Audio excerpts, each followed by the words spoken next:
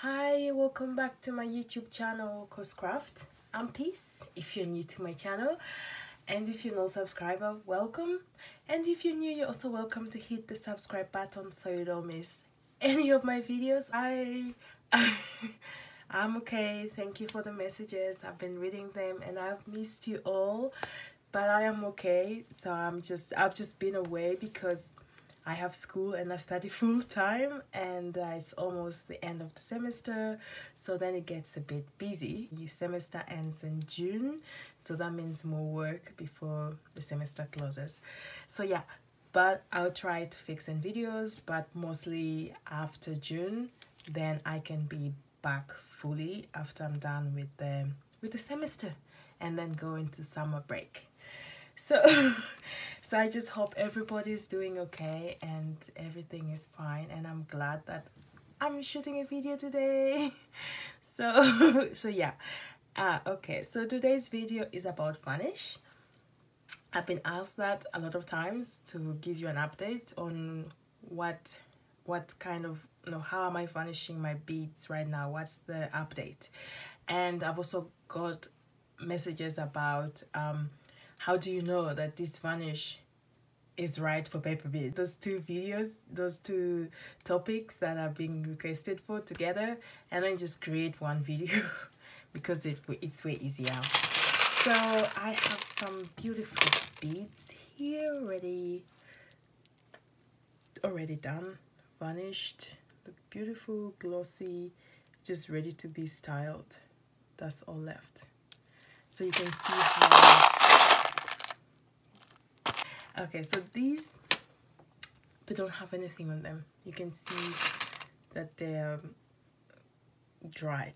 And these are glossy and this has nothing on them. So we're gonna talk about how to turn them to here. So I'll put these here. So yeah, it's a bit tough question. So I have that. I have some varnishes right now, and I have that, and I have this, and I have something really big. So I'll put this aside and then I'll just talk about it. But yeah, so I have this one. I'll start with this one. So this one is in Germany, but it says glaze.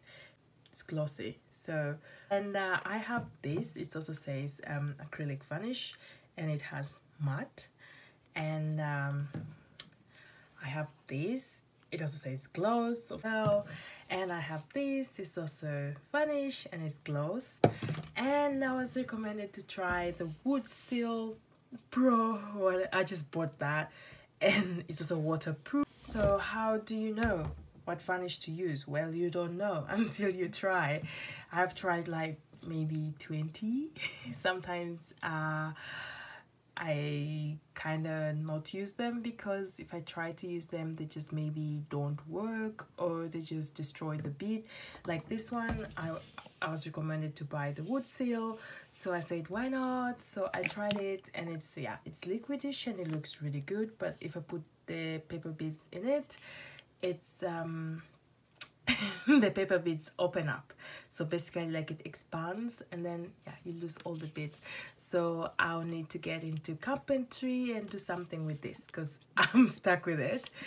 And so I went to this hobby shop and I got this, and I tried it. Well, it's really thick but not glossy enough, but it's thick and good but not glossy enough. So this, I'm also stuck with it, but maybe I'll get another project that I can use it. So, and then yeah, also this one, it says gloss, but it's not glossy enough, like it's a bit, something is missing in the shine. And then when I met these two, I'm like, okay, I'll just buy two of them. Which one would work? Of course, this is matte, but it had varnish in my head, and varnish, that's all I saw. And I bought this the first time, and the beads weren't like shining. So if you want something that is not shining and just matte, then this is nice. So I got this gloss, so the gloss is better. So I would recommend getting a varnish that is acrylic. So acrylic varnish and gloss if you want to have it glossy enough, but of course you put on more layers. So there's no specific varnish that you can use, because I've tried Mod Podge, and with me it doesn't really work because I find it tacky and a bit too thick. And then I've tried triple thick, and it's really good, but it's expensive. So I go for this one because this is like €2 cheaper than triple thick, so it's a good deal.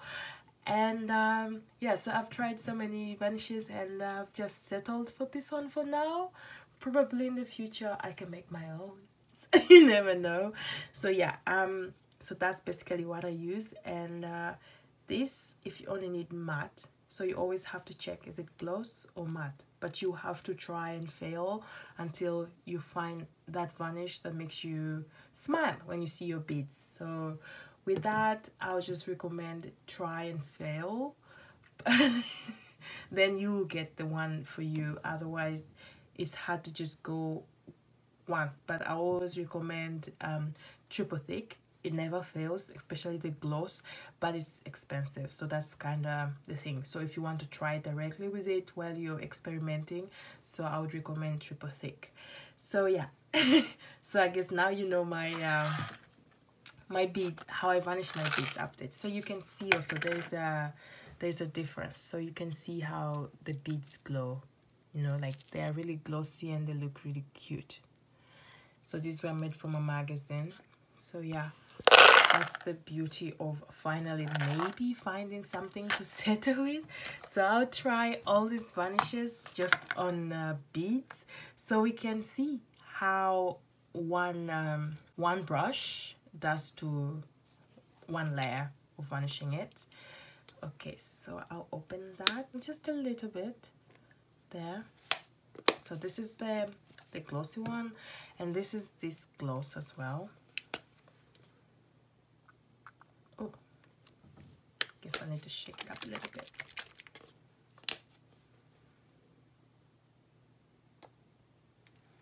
Okay, and then this one I'll just open it because it's already in a seal. I hope it does open.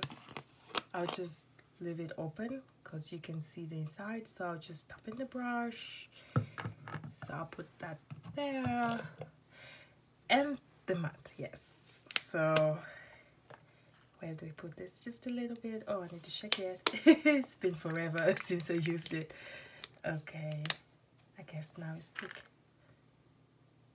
Yeah, now it's fine. The last one, I need to be a bit careful because it's watery.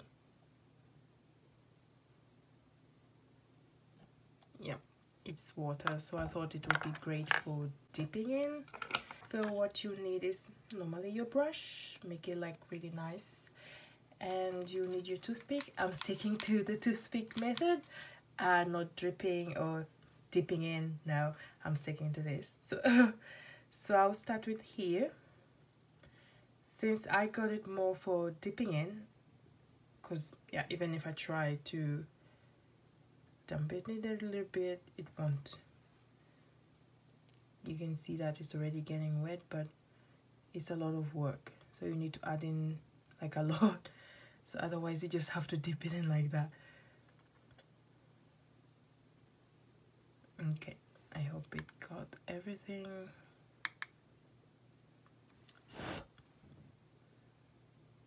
Okay, so we have a problem starting to plug off. So I'll put, so you can see this one just makes the bead wet. That's it, that's all it does, like just makes it wet, and there's no glossiness at all. Like some parts don't have the varnish, so yeah, it's no even though it has gloss on it. So I will dry the brush. It's clean again. We'll go with this one. Is also gloss, so you can see differences between gloss and other glosses. Other glosses. Okay, so this is gloss as well.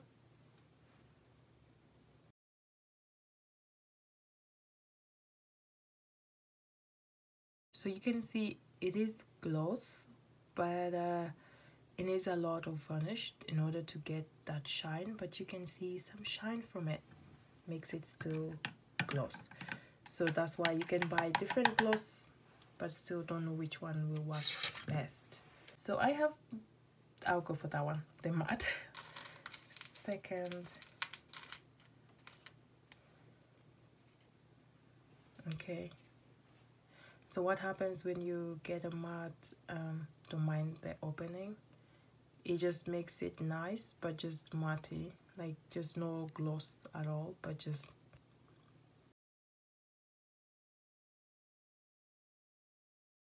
this. I think the light makes it shiny, and also because it's wet, so it's a bit like water reflection. So we'll go with this one, the glossy.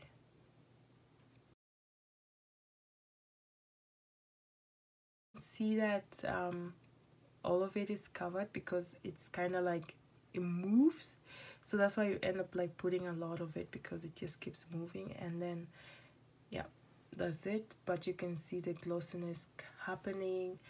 Then so this one was the first gloss, so you can see this one is drying but the glossiness is going away. So let's see how this one dries and we'll see. I'm done with this palette. I'll just go with this one.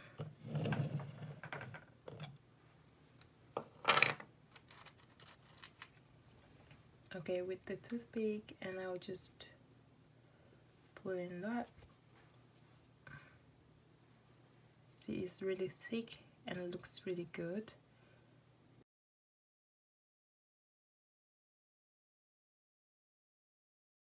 Look, looks really good. It's also drying up, and yeah. So you can try up different glaze, but you'll never know which one it is the first time. So it's all about trying and failing. And this one is still my update of how I still varnish my paper beads. So there's nothing has changed because I'm sticking to this method, the toothpick, because when I try dipping I lose a lot of beads, so sometimes I dip them in the wrong varnish. So it's a no-no. Right now I'm sticking with this because I get so many clean beads, but they also are waterproof. So according to my experiment that I did, so I'll put the video in the description, or you can just look for it about is paper beads waterproof, so it doesn't matter. So now when you see how they're drying, you can see that it starts to differ. Like all of them start to become different, but now this one with the water becomes more dry, and yeah, it makes so this was with the matte, no, this one was with the varnish from the glaze. So yeah, and this one was the last one with the other one, so it takes a bit longer to dry, but then it takes more time to glaze faster. And this one, yeah, you can see on this other part it's drying and the gloss is kind of dying. So yeah, it's it's trying and failing, but you can always find the right varnish for you once you try and find that this works for you, then it works for you. So I wouldn't say there is that specific varnish that you should go for, but I would recommend triple thick to start with, so you don't have to spend a lot of money buying different varnishes if one doesn't work after the other. So I would just recommend start with triple thick, or some people say Mod Podge works for them, but for me it doesn't. So yeah, so that was it for today, and thank you for watching. Just let me know if you like this video or if it was useful by giving me a thumbs up and also commenting. So thank you, and I hope you have a nice day. Bye.